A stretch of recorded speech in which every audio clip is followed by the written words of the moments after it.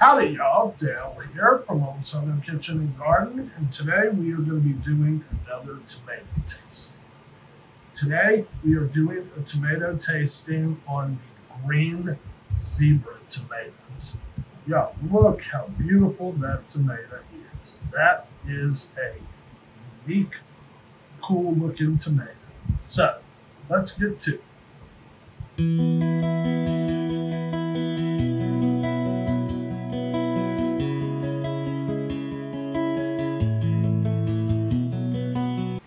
Okay, y'all, so we're back.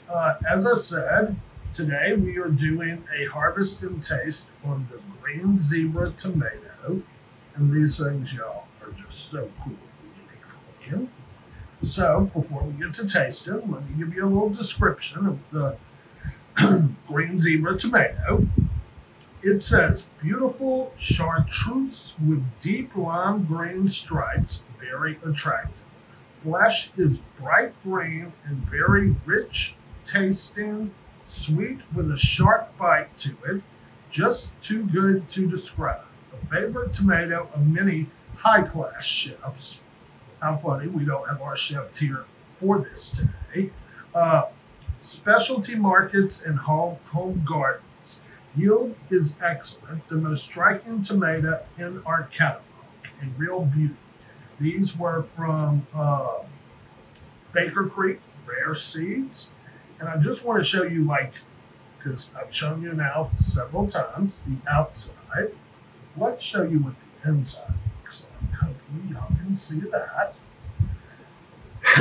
Okay, now this is a tomato that we did grow last year.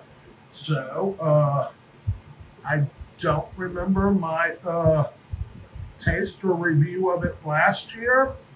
So I guess this is where we could, if I did a tasting on it last year, we could compare this tasting to that one and see if either my taste changed or one was a better year than the other. So, as always, I'm going to taste first with straight out the garden, no salt and pepper.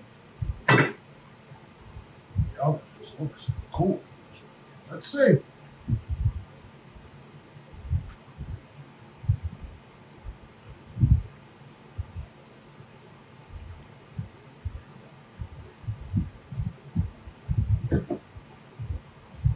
It tastes, okay, pretty normal tasting for a just tomato by itself.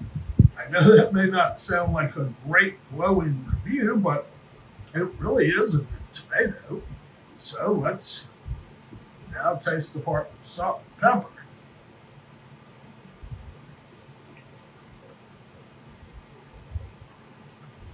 As always, you know what I'm going to say. The one with salt and pepper on it, I did enjoy more. I did like that one better. And this is how you know when I'm doing a tomato tasting, if I actually really liked it. If I'm going back and eating a second piece of the tomato for you, I liked it. That's what I'm doing.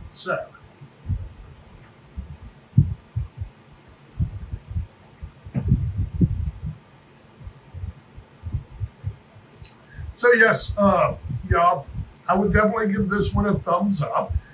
That's probably why we grew it again this year after growing it last year, because we enjoyed it last year. And so, again, I just can't pass showing up this coloring to y'all. And if you've never had a green zebra tomato, I suggest you're getting you some green zebra tomatoes. And I do stand corrected. My green zebra tomato came from my gardener, which is where most of my seeds came from. This description I got was Baker Creek's description. And so y'all go grow you a green zebra tomato, grow you lots of them like I have here, and I will talk at you on the next video.